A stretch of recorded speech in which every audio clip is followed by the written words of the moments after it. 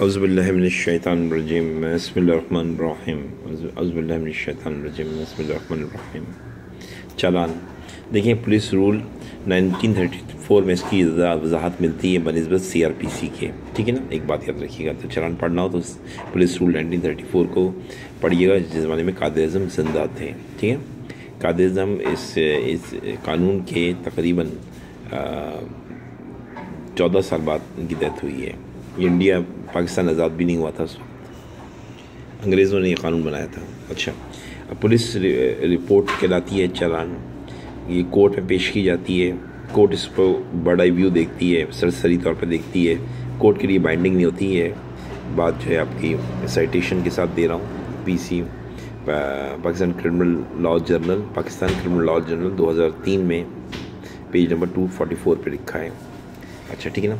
इसके बाद ये है कि ये कलेक्शन एविडेंस कलेक्ट किया जाता है, उसकी बुनियाद पे ये लिखी जाती है। अगर कलेक्शन ऑफ एविडेंस नहीं होगा तो ये रिपोर्ट यानी चालान बन ही नहीं सकता।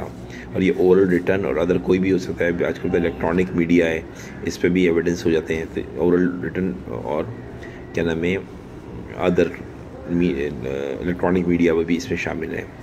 अच्छा, ये अनइन्फ्लुएंस डॉक्यूमेंट होता है, इसके ऊपर कोई इन्फ्लुएंस नहीं डाल सकता वकील या कोर्ट या कोई भी इदारा। अनइन्फ्लुएंस्ड है, कोई दबाव, विदाउट प्रेशर ये रिपोर्ट बनती है। और ये IO कौन बनाता है? इन्वेस्टिगेशन ऑफिसर बना के जो है वो जमा कर, इंक्वायरी इन्वेस्टिगेशन ऑफिसर करता है, फिर वो इस कोर्ट में पेश करता है ताकि जिससे क्रिमिनल ट्रायल शुरू हो।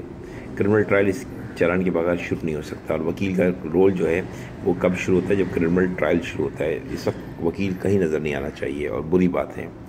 ठीक है ना। चालान से पहले क्या चीज़ होती है याद रखिएगा। चालान से पहले जो होता है वो एक बहुत ही मशहूर है, वो है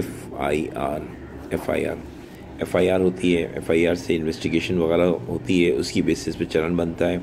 और चालान किस बेसिस पे बनता है मैंने ये बता दिया। बेसिस चालान की मैंने आपको बता दी, ये है सब चालान की बेसिस है। इनकी बुनियाद पे चालान बनता है। और चालान का इनिशिएटिव जो है, स्टार्ट प्रोसेस जो है वो FIR से शुरू होता है। ठीक है ना।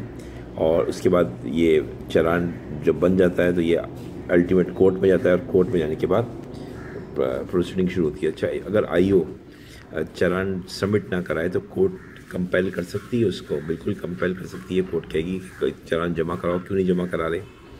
और after submission of challan criminal trial शुरू होता है। ये CRJ 2004 पेज नंबर 404 में बाकायदा मेंशन है। ठीक है ना, एक बात ये क्लियर हो गई। अब अच्छा, एक्यूज़ कहाँ होता है?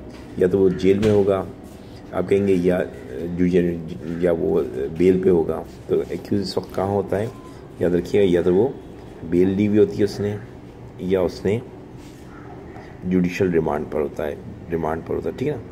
तो ये एक्यूज़ तो यहाँ होगा। Okay, thank you.